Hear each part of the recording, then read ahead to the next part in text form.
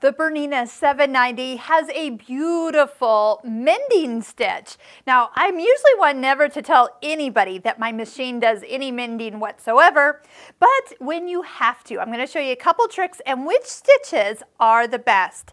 So if you go ahead, you're in your utility stitches and arrow to stitch number 22, and actually 23 is also a mending stitch with a slightly added underlay stitching with that little zigzag before it starts to do these back and forth stitches. We're going to be able to control how big of a rip or opening we'll be covering with this stitch. Now, the first thing you would need is if you have a hole in something, you need something to add behind it. Some interfacing, another piece of fabric, something that doesn't just leave that hole being stitched over just with thread. So even some stabilizer, like a cutaway stabilizer, could even be placed underneath. So we're just going to pretend we've got a little opening here. You do notice that the little white dot is the location where it's going to start. So as you're positioning around the opening, you're going to want to start in the upper left corner, maybe a little higher than where the rip actually starts. And you'll notice that there is a record feature noted.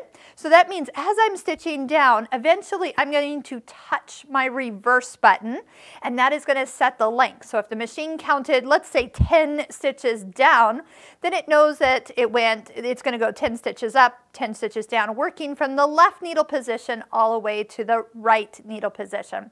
We do see that foot C is the noted foot, so if you're unsure, just always touch the foot picture, see which one that yellow star is highlighted on, and make sure you put that foot. There are other recommendations or other feet that will work with this technique, including foot 3A, which happens to be your buttonhole foot. That would be the one you're going to use if you're choosing stitch number 23.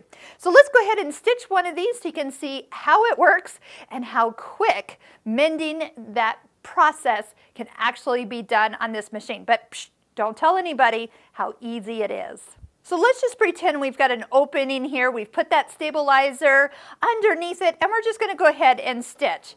Now, right now on the front of the machine, it says that it is recording. And there's now a little blinking reverse button symbol showing on the screen. So it's indicating you need to touch this button here when you've stitched far enough down that first line of stitching. So here I am. I'm going to stop.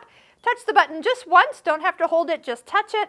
And then it's actually on the screen now says auto for that particular length. So we're just going to watch it. You're going to see it go at each of those needle positions from the left side all the way to the right side. If you like, you can always touch and hold the stop button. Hold it till it starts, and you don't have to keep your foot on the foot control as it finishes out this back and forth system here. So just let it finish. If your opening is wider than that stitching area, then you can go ahead and do it again. I usually overlap the first stitch or two or row of stitches, and then there's no gap in between.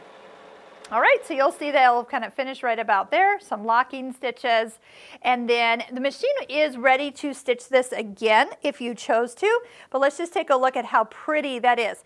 Now, you'll usually see on your fabric a slight angle as it goes. That is normal, and sometimes a little bit more exaggerated depending on your fabric or what you have underneath or on the back side, but that is really, really pretty. Now, again, if you want to do the other stitching, stitch number 23, you're going to do the exact same thing, but put foot 3A on so it can be sensed, just like a buttonhole, how long it's actually going to be. It'll stitch kind of that underlay stitching, that kind of serpentine, and then it will continue with the stitches just like you saw on the first one we stitched. So once again, keep this as our little secret.